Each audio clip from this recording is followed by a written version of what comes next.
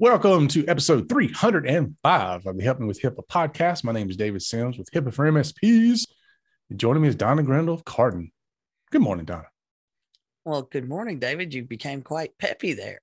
After your sneezing fit, you were kind of staring, and then boom, you're very peppy. That's what you do. You got to put your game face on. Get out there. Get on there. Get out there on that field. Put some dirt on it. That's right. The show must go on. Yeah. I was told put some dirt on it more than once, and it had nothing to do. It was like my dad, we still got to finish working on this. You're going to need to put some dirt on that. Yeah. Yeah, that's true. Been there, done that. All right. So, today is just a continuation of crazy. Yeah. So as we record this, we've learned that the Colonial Pipeline is coming back on, and apparently they've paid a bunch of money. We'll talk about that. Last week, we talked about Scripps Health and kind of went through a live fallout to show what's going on there. And we have some good news and some not so good news about that. We'll share that. But as much as we want to steer away from ransomware as a topic, we can't. No, we just can't do it. It's just not happening. So it's been a while since we talked about ransomware planning. So we want to give you some tips on how to plan for ransomware, because it's kind of one of those things where probably not a matter of if, but when it's going to have some impact on you and your business, your clients, your patients. So be prepared. And the fallout is great. And so we want to help you look at what things you should be doing and what things to at least consider so that you're not caught with your proverbial pants down.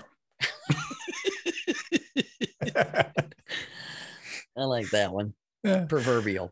Yeah. So just a reminder of the HIPAA boot camp coming up. Do we still have seats? Because we're selling them like crazy. I know there were a few more that came in this week. I think there may be 3 or 4 left. All right. So there you go. Better get in there, folks. August 17, 18, and 19 is the virtual boot camp. We'll be via Zoom. And if you want to know more, go to thehippabootcamp.com. And I would certainly encourage you to purchase your tickets now. I think in boot camps past, we've usually had everybody buy tickets the last couple of weeks. And I don't think we're going to make it to the last couple of weeks on this one. No, well, and often we have to go through that. Can we add one more? Because remember, we keep these very, very small. Right. For a reason. We don't build it and charge for it in a way that we're looking for quantity over quality. Oh, yeah. And so and as we always do, we take things that have happened since the last boot camp in the news and such. So these things we're talking about now, most likely some of that will be talked about more in the boot camp. And we update all the boot camp stuff. We do. Yeah. So we do that. And so if you came to the boot camp in years past, it's probably a lot different than it was before, because we update things often. Well, we do have alumni coming, and it's because things continue to change, and they're continuing to build their program, and they want, you learn more every time you come for many reasons. Yeah. When you're drinking from that fire hose, there's a lot that you don't digest. Can't swallow it all. It's like those dogs that are trying to drink out the fire hose. I always love that. Yeah, they chase it around. Yeah, I saw a vid where it was like the two approaches to the same need, and there's this water hose putting water in like a baby pool, and there's one dog drinking the water out of the baby pool, and then all of a sudden you see another dog come flying through and hit the water as it's coming out of the hose, just and then it comes back this way. So it's just diving up there, just leaping in and grabbing the water as it goes. It's great. Yep. It's funny because when I had the other dog, Moses, he would attack the water. Yeah. Ziva runs away from it. Like, don't get me wet. Don't get me wet. Don't get my hair wet. I know. All right, brother. Let's get this rolling. All righty. So here we go. Are you ready? I am. Did we tell them to thank our donors and share us out and please review us? We got a new review thing on the website. Yeah, we do. You have to remind me, is it Podchaser? Yeah, I think so. Yep. So you can go to the website. You can review us on Podchaser. It's a different review service. So check that out. Leave us a review. And as Donna said, thanks to our blood donors.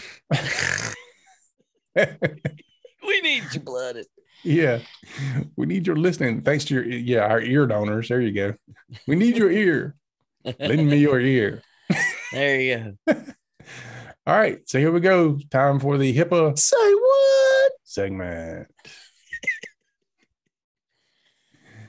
So this week we're going to do a follow-up on the Scripps attack that we talked about last week, just to see how things are going. I mean, our big problem with them wasn't that they had a ransomware attack. They're a victim just like everybody else. Sometimes it's hard to remember that the businesses and the organizations that are hit by these things are victims of crime. And it's hard to remember that, but we have to remember that. The big issue, though, that we had was they were having major privacy problems with the way communications with patients was going on their Facebook feed. Good news was they fixed that. Bad news is that Facebook feed still getting constant comments on it from patients. Back to the good news, because we got good news, we got bad news, we got good news, we got bad news. Back to the good news is that it seems that they are now, they pretty much restored patient care. They're doing surgeries. They're doing the things they need to do to care for patients, which is great because the patients were freaking out because they didn't know where to go or what to do. That happens. But I guess, if you're down for a week and they're still down. So we were talking about it. It happened. It was a week when we first started talking about it. Here it is a week later. And they're still down, but they're getting the patient care done. It's all going back to the old school way, though. If you want medical records, you send a letter to this address. If you want an appointment, you call the doctor's office and you talk to an individual to get an appointment. That's all working, though. But the real anger coming from the patients is we still haven't been told what's happening. And now they're concerned, especially after the Colonial Pipeline, which we're about to get into, that their medical records are no longer private or secure. And in some cases, they are worried that they're gone. Yeah, you saw that on there, right? Yeah. So one lady posted, I'm afraid that 30 years of my medical history has now vanished. I don't know if that's the case or not, but that's certainly a concern. I mean, you've got a lot of information in there, a lot of test results, a lot of stuff that you can't go back and just recreate. Yeah, and the patients are rightly concerned that this is a problem. Either they're gone, or maybe we can't trust the integrity of them, or they're going to be released to the public. Right. All of those. Oh, wait, confidentiality, integrity, availability. Sounds familiar.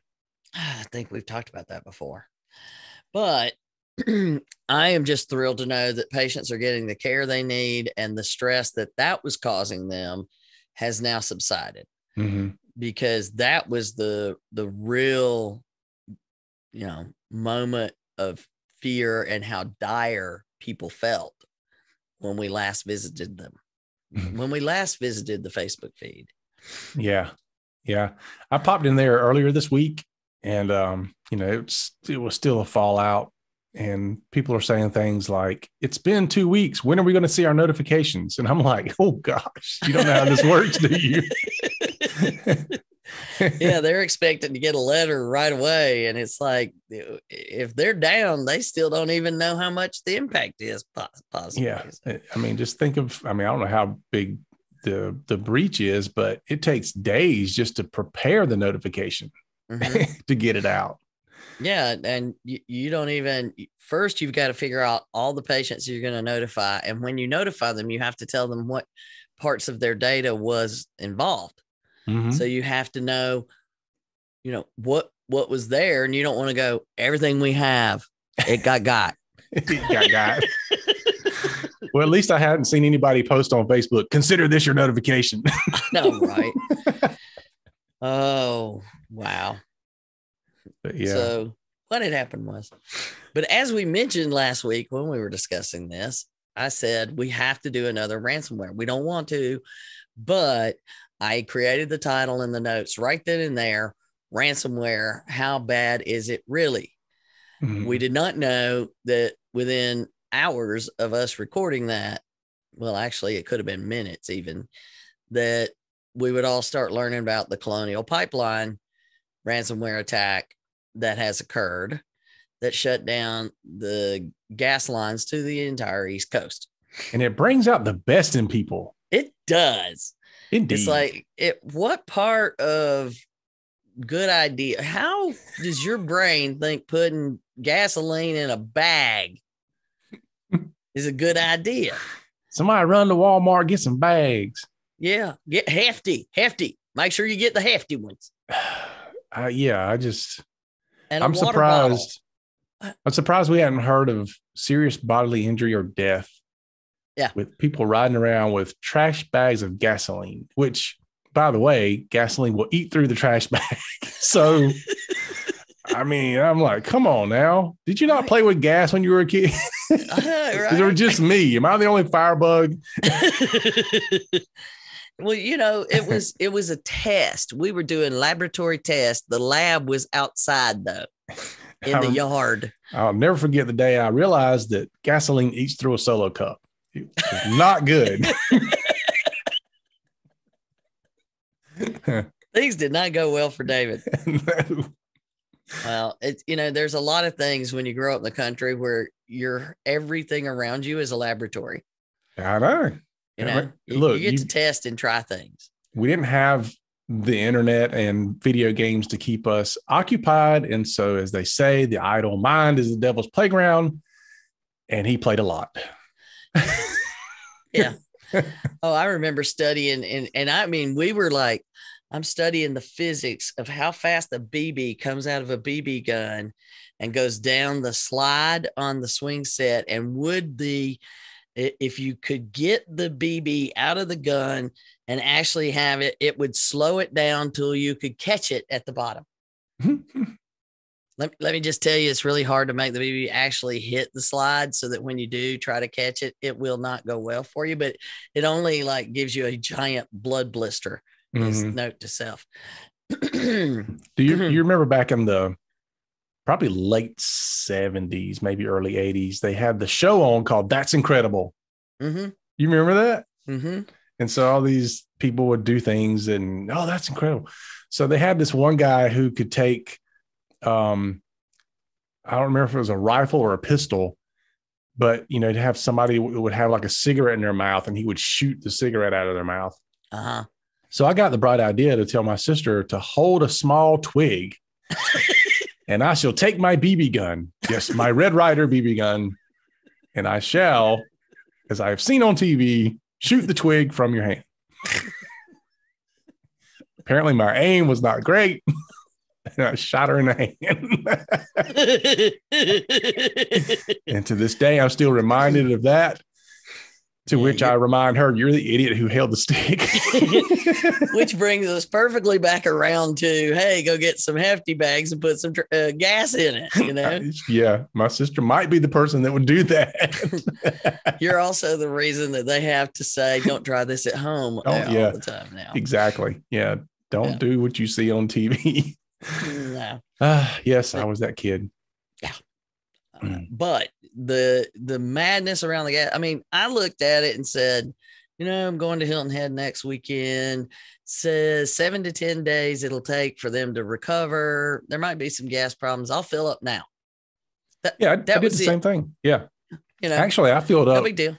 I filled up before, like the day before it came out, I had filled up and I'd driven around a little bit, but I didn't even go top off. I'm like, okay, no big deal. This gas will typically last me a week and a half anyway. I'm not worried about it. And, but dude, these people going around and just hogging up everything. It is honestly, it's not, and I've seen articles about this. It's not the pipeline being down that caused the shortage. It's people's response to it. Yeah. Just like the toilet paper. Yep. And again, I buy more ammo, which you can't find that either. Oh, geez.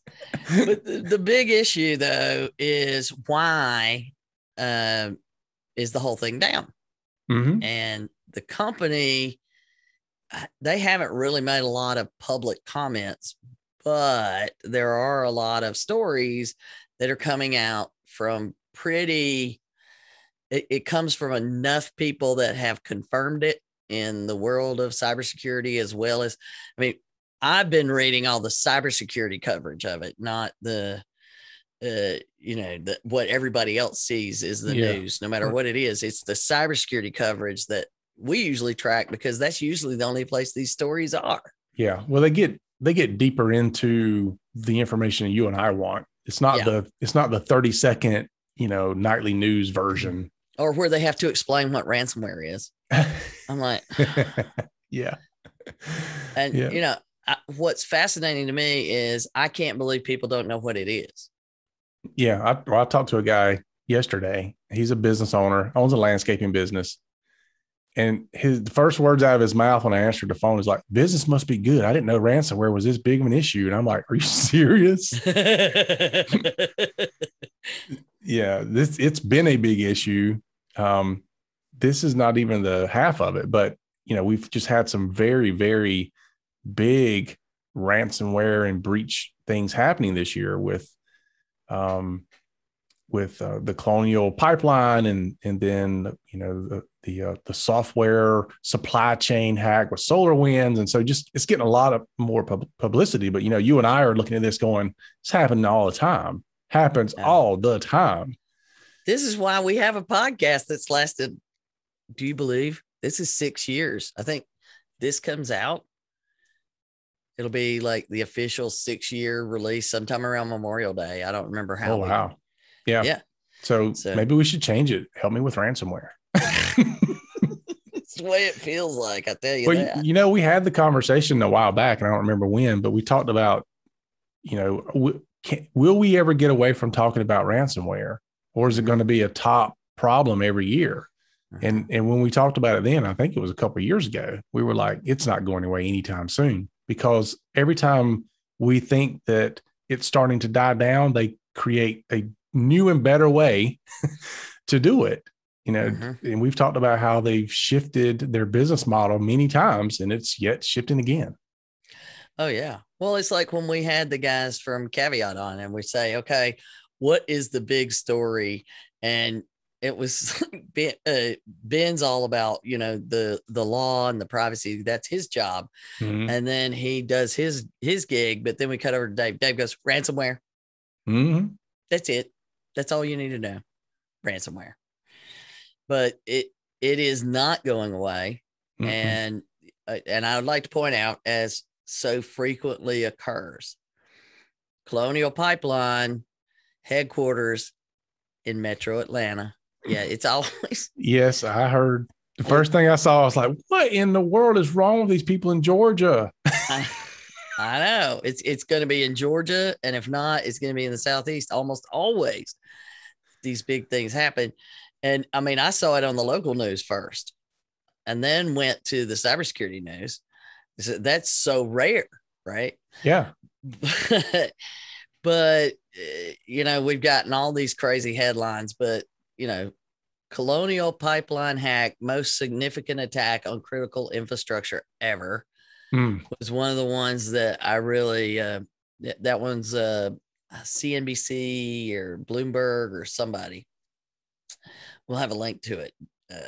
But those kinds of headlines. Now, again, ours are the cybersecurity folks, and we've got, Colonial Pipeline, a global day of reckoning, rise of dark side, ransomware victims have been surging, Colonial Pipeline. And I thought this one was very interesting. All monsters are human. It's still people, And then the teardown inside the Colonial Pipeline ransomware attack. Those are the ones that I'm starting to really pay attention to so that we can fully understand what happened. And granted, just like with scripts, we're not going to know. A bunch of it we will never know. Right. But we're not going to know a lot of things. But I found it very interesting listening to some of these interviews with folks who were just fascinated. They were just totally, why is it companies don't have to tell us what happened, and that why can they cover these things up? Mm-hmm. There needs to be a law. And, for the most part, any question about whether or not there's going to be any kind of legislation about it, it flipped its head. This is flip the coin, I would say. Wouldn't you? Yeah. I mean, who knows what'll come of it? I don't know. We talked about this with Ben and Dave. Will it be the states that jump on this first? Will it be the federal government? I don't know, but I know that people are looking at this and looking at things like this, and they're like, something has to happen. I did see that one representative from somewhere talked about, we need to make paying the ransom illegal. And although it will be painful initially, eventually these criminal gangs will stop doing it because people aren't paying. It's all about the money. If the money dries up, then the way they're getting the money will dry up.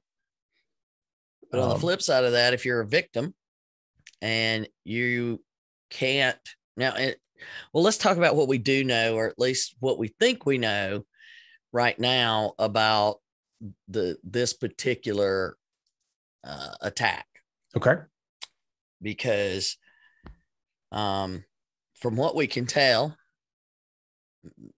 and again, it's only what we know right now. It could be change. I am not reporting this as fact because who knows? But according to the information that's coming out now, they paid $5 million like right away. Apparently, they paid it like almost immediately. Got the decryption key.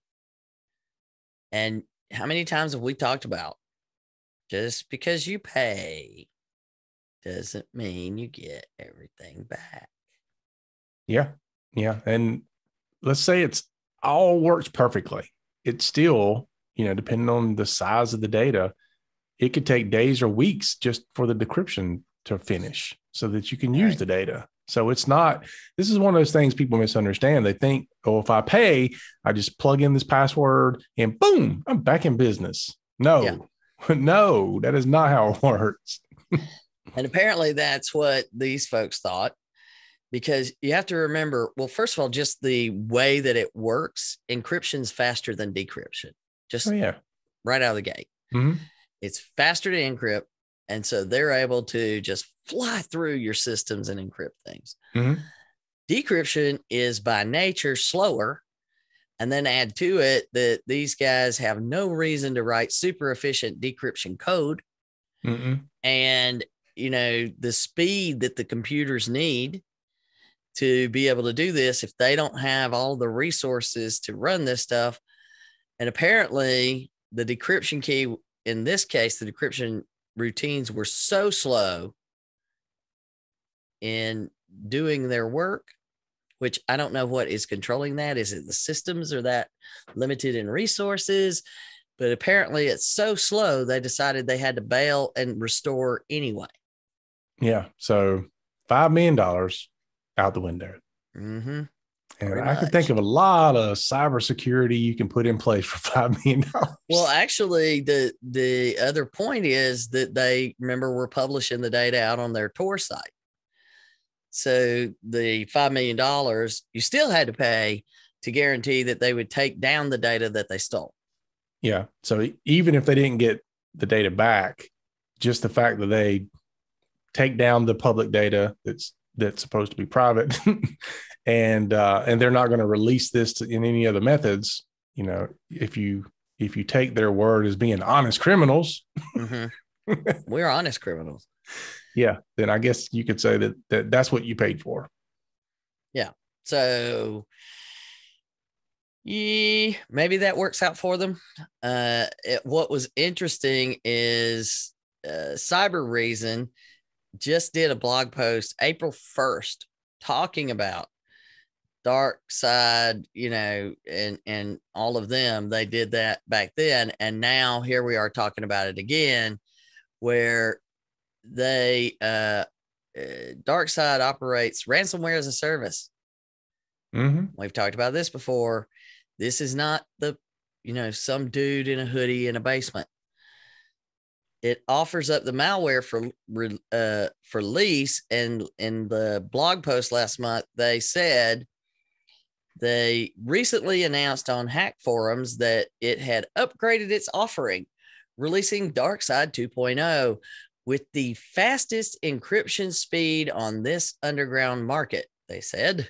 And it includes Windows and Linux versions. So I don't have to worry about it because I'm on Linux. Poof, out the window. So I found that fascinating that they were following them just a month ago. And these folks, according to Krebs, Krebs on Security, they didn't surface till August 2020. Oh yeah, they're new. Yeah. So this is not the ones that you already knew. And by the way, several of the ones that we knew last year, the Rick, right? Whatever, still around. Still around. See, what DarkSide should do is they should come up with a faster decryption option, and that way they can do upsells. Exactly. They need to think about that. But the big picture is in his article, he pointed out that these folks, they say it targets big companies and forbids the affiliates from dropping ransomware on organizations in several industries, including healthcare, funeral services, education, public sector, and nonprofits. Now, that's not exactly what it says. So for all of you in healthcare, you need to know this is what it says.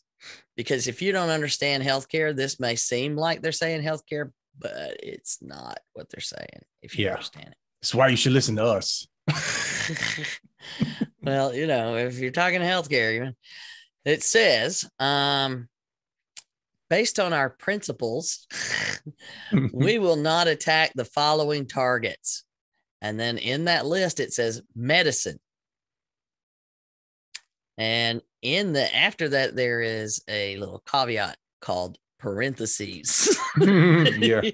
That always says, we're about to tell you a little bit more about that. And then it says only hospitals, any palliative care organizations, nursing homes, companies that develop and participate to a large extent in the distribution of the COVID-19 vaccine. That is not all healthcare. So probably these guys aren't doing scripts, one can hope. But you know what? First of all, I'd like to know what they call a big company, because they're looking for $1 million bounties. Well, okay. Yeah, that's not that big of a company. Yeah. And also, they did not include labs, doctor's offices, clinics, MRI centers, ambulatory surgical centers. None of those things are included in their dentist office. Oral surgeons. All of those. Yeah, we could go on and on and on. Yeah. So they didn't mention it. But we do know apparently that this group, what did they say? It was really careful the way they announced it. It is not the Russian government, but they are but it comes from Russia. So basically, the gang is in Russia, and they make it clear that they don't attack any, let's just call it Eastern Bloc countries. Mm-hmm. There's a list. So they only attack English speaking and Spanish. And I think they said, didn't you say they had one in Brazil? Yeah. Okay. So that includes Portuguese. So, one thing is, if you don't want to take the precautions against ransomware, one thing you can do is you and your entire staff can learn Russian, and then you change your computers to Russian language. And so with the ransomware realizes that you're not using an English language, and it won't encrypt your computers. Well, and you'd also need to use a VPN. Yeah, to say you're in Russia. So if you want to go through all that trouble, you got a fighting chance of keeping them out. You might have, well, at least from Russia, but not the other countries. True that. So, but the big picture here is we're still looking at, first they paid to, their extortion fee, and supposedly that's going to get the information off of the Tor site. And then they're restoring and got things back up and running, but it's still going to take, I saw one, like oil and gas industry person say that it would still take about 7 to 10 days to fully recover the system, not like the technology system, but the flow of the infrastructure system. Yeah. And then couple that with the fact that we already have some supply chain disruption because we don't have enough drivers of tankers to get the gas out. Well, you have to have hazmat things and all kinds of stuff. So you can't just be anybody. You've got to be trained. Mm-hmm. So, there's a lot of stuff going on. We have supply chain shortages. Ketchup packs, for goodness sakes. Ketchup packs. Yeah. We've had a part for our refrigerator door that every time you open the refrigerator, it goes because it needs a new part. Mm-hmm. That part's been ordered for 6 months, months and months. Let's just say every time you open the refrigerator, you go supply chain, supply chain. Well, if people weren't using their Ziploc bags for gasoline, they could put ketchup in it. That's what they should be doing, is taking their Ziplocs and selling them with ketchup. Exactly. Just get the little sandwich bags, fill them up with ketchup and sell them to the restaurants. And there's supposedly like a chicken wing shortage or something. I heard about that. I don't know what they're going to do in North Carolina, man. I saw somebody, we ain't got no wings. Oh yeah. You get a shortage of wings or barbecue. That's dangerous. Yeah. So we've got a lot of shortages going on. This was just adding to it, and it has brought things to when you look at the with some of those, the day of reckoning, and we're due for some sort of legislation and blah blah blah blah blah. It's coming. Oh yeah. So we aren't even covering the topics that we were gonna cover about ransomware, which was a new report telling us how bad it is. A study that said 92% who pay don't get their data back. Yes, say that one more time. 92%. That's a 9 and a 2 with a percent sign. Yeah. Who pay don't get their data back. Mm-hmm. They maybe get parts of it, but they don't get all of it. And then you're not sure it's accurate. And then we were going to talk about a new CISA alert that told us about a new ransomware gang that's not this one. Mm-hmm. 5 hands. But no, we're going to talk about this one. That's creepy just thinking about. I know. Some guy running around with 5 hands. The gang has 5 hands. So maybe it's 3 people and one of them lost a hand. I don't know.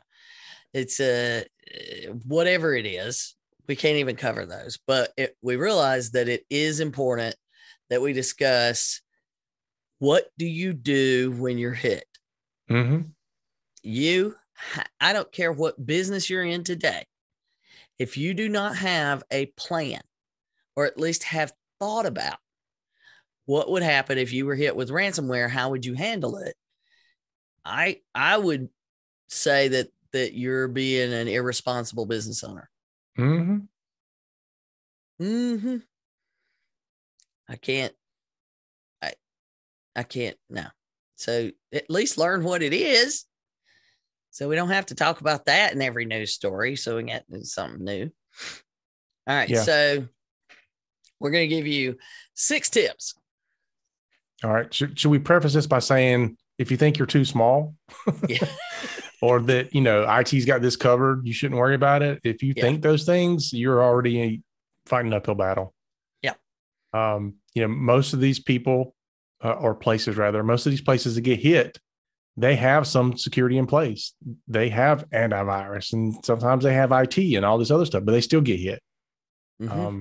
So there's a difference from IT security and cybersecurity. There's a huge difference. And then when you throw privacy in on top of it, it's even more so. All right. So you ready to get into these tips? Yes, I am. All right. Tip number 1, have a real plan, not just an assumption that you will know what to do. Yeah. We'll do blah, blah, blah, blah. It is, I think, one of the most valuable quotes, and I need to pull it and just like put it somewhere that we can always pop it back into an article when we talk about ransomware. But the president of the hospital that was hit back in the fall, I want to say like October timeframe, who said, if you had asked me 6 months ago if it would be this bad, we would have told you no way, that we have a plan. Yeah. So, yeah. And that makes me wonder when people say stuff like that, like, who did you have involved in your planning? Because if you would have brought IT in, they probably would have told you it was the end of the world. Because, we're always freaking out about how bad it can be. But I think people look at us and go, oh, come on, it can't be that bad. I'm like, no, it can be. Oh, you can fix it. You just act like it's hard so that we think you know more. Yeah. Well, some of people's understanding of ransomware comes from TV. We talked about this in the past, where I was watching a medical TV show and hospital gets hit with ransomware, and it's amazing that within the 30 minutes of the show, they recovered all the systems, and just unbelievable. Yeah. It's just like everything. It don't work that way. Yeah. It don't work that way. So you need to realize that we say, when we do the ransomware plan, in whether it's through the policies and procedure building that we do with our clients, or even at the boot camp, we say, if you don't have a ransomware response playbook, a specific plan to deal with ransomware, not just we have a plan. Mm-hmm. You need a specific one to deal with ransomware. That's where you need to start. Go make one today. Oh yeah. And because the likelihood of this, I don't know how anybody could think the likelihood is not through the roof. Mm-hmm. And the impact through the roof. Yep. Well, that means you better have a plan. Mm-hmm. So, all right. Tip number 2, understand what your insurance covers and how to quickly open a cyber attack claim. Now, this is the one for me that gripes me a little bit, because I need to remind people that saying that I'm sure my insurance will cover this is not a response plan.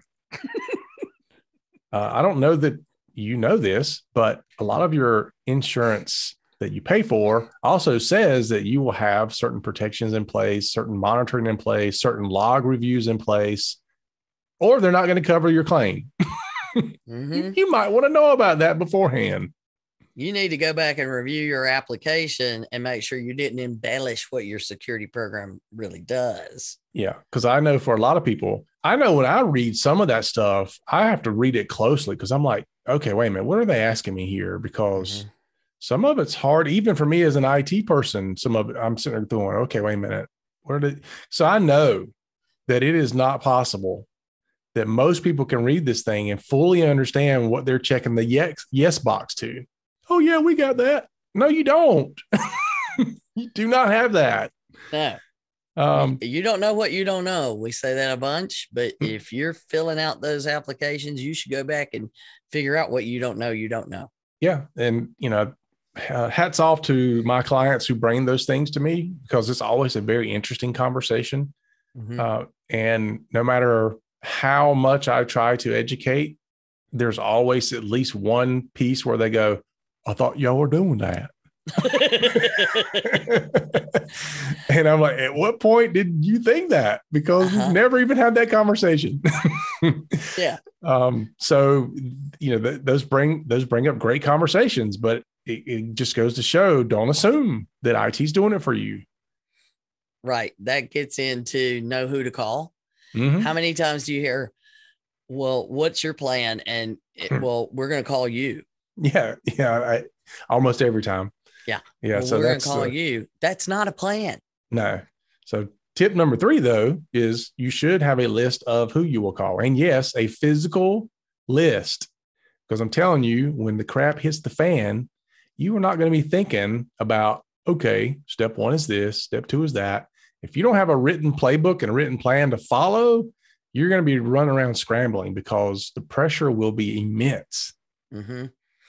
Yeah, you don't have time to figure it out. No. Every second counts with some of this stuff.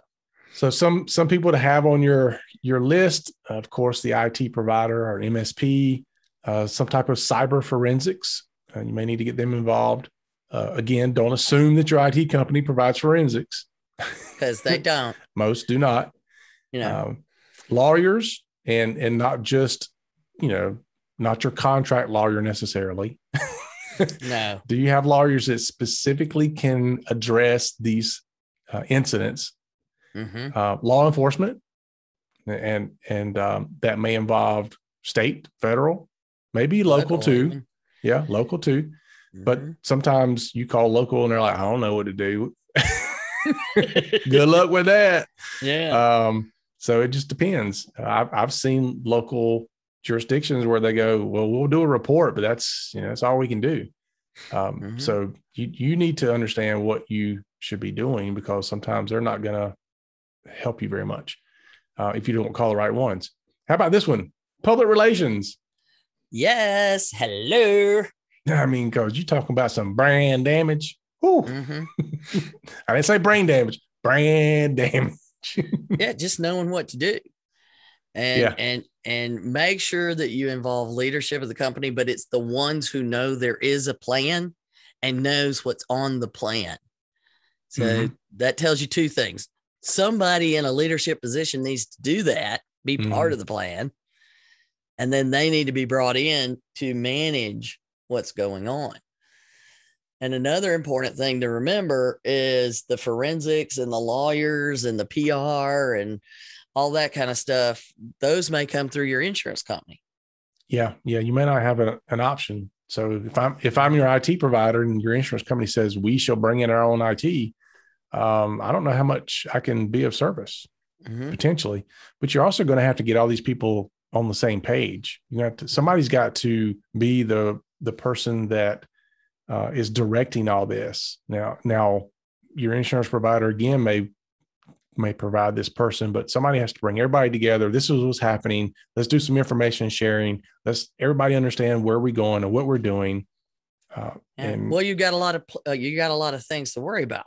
Mm-hmm. You got a lot of that have to happen simultaneously. All of these things need to be going on. So I'm on these teams now that, the insurance companies activate the teams, and I work with attorneys and forensics and those kind of things as part of, the HIPAA, figuring it out, privacy, security, because I speak all those languages. It's a lot easier for me to understand what's going on, but that doesn't mean that you just pull a switch and all that starts happening. Somebody's got to be responsible for dealing with employees. somebody's got to be responsible for dealing with, this other stuff, but you've got to have IT that's helping. Okay, how can we keep the business running? How can, somebody's got to do investigations. Somebody's got to figure out how you're going to start decrypting or whatever. Yeah. Well, all that kind of leads into number 4, which is know how you're going to communicate with employees, customers, clients, patients. Communication is a huge task, and it's also a huge problem, because if you're not communicating, particularly with your employees, they will communicate. They will communicate with each other, and they will communicate with your patients, and they're not going to communicate the way that you want them to, nor with the information that you want them to. Well, we saw that happening on the Scripps Facebook feed. Yeah, we did. We saw patients that were conversing with employees. We saw employees conversing with other employees. All this is happening. And employees are the ones in the beginning. If you go back and look, employees were the ones sometimes that were responding to the patients about what was going on. Right. I'm like, oh my gosh, find that person and take the keyboard away. Well, we saw that. Please send me, where is your appointment? And the person's given all of their information about the doctor they're seeing, the date of their appointment. Everything. And we're like, not in a public forum. And okay, well, DM me. Yeah. Okay. Not on, maybe that's what your fallback is, but you should know. And somebody has to be in that position with a plan. So that employees know what to do, and you immediately start providing information to the patients. Because if you just go read how angry those people were. Yeah, some still are. But, you also have to remember, even when all this is going on, HIPAA doesn't fall by the wayside. No. And even if you're not in a company that has to follow HIPAA, there are still state requirements for privacy and stuff like that. Depending on the industry you're in, you might have some other stuff, but you can't just say, well, have them send a text or have them communicate over Facebook or whatever, because you might not be able to do that. But you've got to at least have a plan that states why you think that's acceptable. And without some sort of plan, it's almost certain that the privacy and security requirements go out the window. Yeah. So then you have another problem on top of these problems that you'll have to deal with later, because you're not going to have time to deal with that right now. And this is why sometimes when OCR comes out with those notifications of, we're going to let you use different methodologies, during the COVID pandemic, you don't have to use the typical methods for telehealth. We're going to use discretion and all that. It's fantastic that they're doing that. The downside is that oftentimes people don't understand that it is a alternative that they're allowing you to use. It's not the way you should be doing it. Right. And that's why we have never said that's a good idea. That's an exception, not a rule. Yeah. Because then it's going to be, somebody's going to say, well, we did it that way, 2 years ago, and it was all right. Well, and you don't get that enforcement discretion because you have a ransomware attack. Right. That doesn't go out the window. They are still, based on the messages, doing telehealth visits at Scripps. They've been able to get patient care restored, although that staff is going to just pass out when this is done, because we're on our second week, which brings us to number 5. Yeah, number 5, prepare to be completely down for at least 10 days. Yep, 10 days. Yep, because that's the average, and it's going up. Yeah, and the way that you reduce that is you have a plan, then you will be on the low end, bringing the average down. The reason the average keeps going up is the criminals are getting better and the victims aren't prepared. Yeah. Well, the other thing is, let's say, we talked about this earlier, but let's say you do have a quick response and all this, there's still a time frame in which it takes to either recover from backups, or, if you decided to pay the ransom, and you know how we feel about that, the decryption time and all that. But there is not a magic flip a switch, you're back online and going process. It takes time, because you don't just have the process of let's get back to business. You also have, we must investigate. We need to know how this happened. How can we make sure that when we bring things back online that we're not going to still have the same problem? How do we prove what was taken and or breached? Because that makes a big difference. And that's why we tell IT people, don't just run in and start nuking and paving everything. You got to preserve that evidence. And so that's a lot of things that have to happen. And so getting people back up and running quickly, it's just not something that's going to happen in a ransomware attack. Well, and you can be prepared to restore and have all of that in place. And then you still have to pay to, keep them from publishing your data. Right. So everybody's like, don't pay. Well, when they've got the data out there ready to publish it, you don't really have a lot of choices.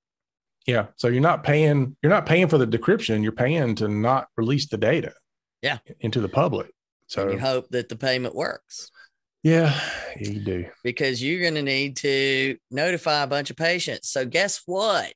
Number 6. Number 6. Yep. So tip number 6 and the final tip. How are you going to handle notifications to your entire client or patient base? I can tell you how not to do it. Don't do it over social media. Don't do it with postcards. The other thing that we've seen, particularly with scripts, is that people expect notifications almost immediately. Yeah. And we saw it today. We read through, like, when are we going to be notified? And I'm like, yeah, you don't know how this works, do you? So you need to be able to know, in that, going back to number 4, when you're communicating, that you let them know that the investigation has to complete before you make public statements and notify patients of the details. You got to learn the details. Yeah. So I don't know what all Scripps is doing on that front as far as trying to set some type of expectation. I know they're saying things like, well, we have to finish the investigation. I don't know that I wouldn't put some type of number out there to say it takes, for example, it takes up to 30 days. So people are going, oh, okay, this is not something that we're going to hear about in the next few days, just to give them some number to look at. I don't know if that's a great idea or not. I just think that if you give me something that's arbitrary, like whenever the investigation ends, I don't know. Is that today? Is that tomorrow? Yeah. Is it a week? That's my next question. When is that going to be? Yeah. What do you, give me something. But if you tell me it's going to take 4 to 6 weeks, then I know, okay, I might as well not even look at this again for another month. Right. Well, you're one of the reasonable people, and the unreasonable ones aren't going to listen anyway. That's the nicest thing you said to me in years. I know. Moving right along. Nobody make note of it. No one. Boyan, take that out. Take that clip out. I want to hear it again at the end of the year. Just send it to him with a loop. As a matter of fact, I expected at the beginning of the show. No. Not doing it. I would like to retract my previous statement. I don't know. You didn't think that one through, did you? You didn't think that one through at all. No. That's going to get me in trouble for a long time. So there's our 6 tips. Go review your plan. If you think you have a plan, make sure those are in it. If you don't have a plan, go build one and use that as your starting point. At least have a plan to plan. Yeah. Don't say, we're so busy right now, I'm going to do that in July. Because guess what? Yeah, you'll get hit. You'll get hit like June 30th. Yeah, well, July 4th's coming. You, if you don't know, listeners, we got one coming up before then. Yeah, if you don't know, it's typically a Friday afternoon or a holiday or both. Especially when a holiday falls on weekends. Those are the high times to get hit. Yep. Well, look at this. When all of these occurred, So what day of the week is March 1st or May 1st? What day did we learn about the colonial attack? These are all, it's not like Wednesday that most of these happen. Oh, no. Right. No. So May 1st, Saturday. So we got a weekend. Mm-hmm. I think colonial was probably hit on a Friday. Yep. So keep that in mind. And then you add to it a holiday. Yeah. So just what I would do is just Thursday night, shut everything down, take a long weekend every weekend. No, but you and I both know that what we don't know is how long these people were in place before they did the ransomware piece. They could have been in there for weeks. Who knows? I know I saw a thing that said dwell time is plummeting. This is exciting. And I go, look, well, it was 320 days and now it's 73. I mean, that's a big drop, but still think about that, folks. People are in your systems. Is how long they've been in there, just to be clear. They're in your systems for 73 days before you know about it. Mm-hmm. And probably the only reason you know about it is because something popped up on the screen that says, we're here. Yeah. Time to pay. Yeah.